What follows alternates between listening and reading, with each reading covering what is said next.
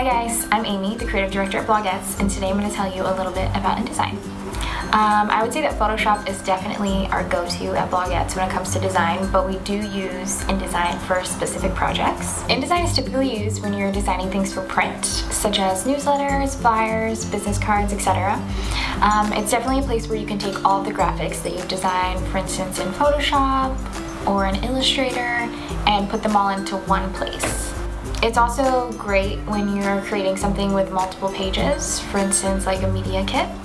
And throughout the next couple videos I'm going to show you some basics for beginners and then also just tips and tricks on how to use InDesign.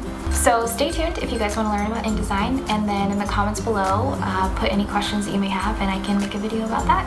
Thanks guys!